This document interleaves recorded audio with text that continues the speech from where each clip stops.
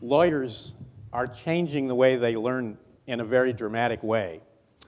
The old style of learning, the style that I learned in law school, most of you learned in law school, had to do with the kind of preparatory learning where you're preparing for something in advance, you're trying to master a whole subject area. The new style is just-in-time learning. So let's review where we are now in terms of MCLE and CLE in Texas. About 1.2 million hours, 16 hours per attorney, 1,700 or more accredited providers. Those providers deliver small parts of CLE because there are so many of them, but it's a fractured kind of situation. The existing formats, live face-to-face, group video, other kinds of accredited CLE, self-study, CLE teaching, writing legal articles, law school teaching and attendance, mentoring, and I don't know how they got this through, service as a legislator or legislative staff person. Presently unaccredited CLE, and this is where I think much growth will occur. Law firm websites, blogs, listservs, forums, and bulletin boards, specialized social media groups, YouTube presentations, styles of presentations, balanced lecture, panels, demonstrations, interviews, adversarial presentations, Q&A, discussion tables, lots of different ways of CLE being delivered right now. Where we're going.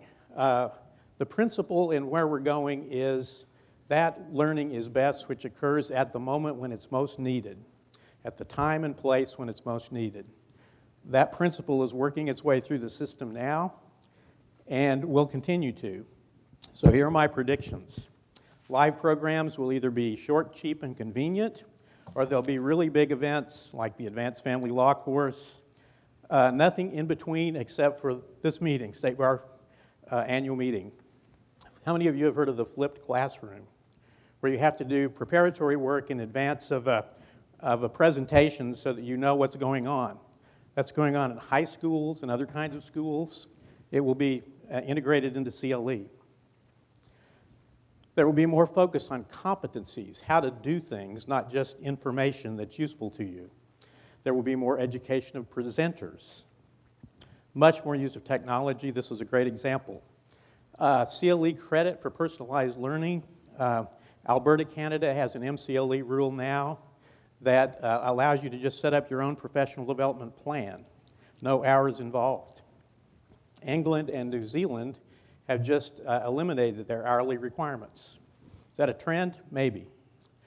CLE packages, putting things together, selling them as a package is a big deal. We expect a lot more of that to occur. CLE marketing. I know you are all completely besieged with our marketing pieces, but that will not stop. All of us are trying to get in front of everybody in every possible way, so look for more of the same.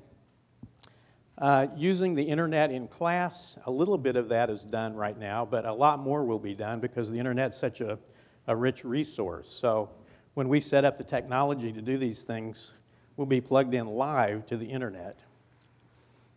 Embedded CLE. I'm imagining that with as many devices as there are out there now, that CLE that you need will be embedded in it, and you'll carry it with you wherever you go. Courtrooms are likely to have legal research capabilities built into the tables. Augmented reality CLE, Google Glass, smartphones, tablets, all these kinds of ways of looking at what's happening and getting support from technology at the same time. TurboTax CLE, where programs are developed to integrate audio, video, text in a way that best fits the need, especially in preparing documents. Game simulations and avatars, those are expensive to produce, but they will be produced, especially in common areas like preparation of evidence. We would love to get into them more than we have. I'm expecting a lot more free CLE out there. We already have it from local bars. We produce a lot of it ourselves. I'm looking for the CLE analog of the MOOC courses, the massive open online courses. Finally, the most important thing that will never go away is the need for CLE volunteers. It is the way that we have a chance to improve our profession, And I thank all of you who have been volunteers, and thank you for your attention today.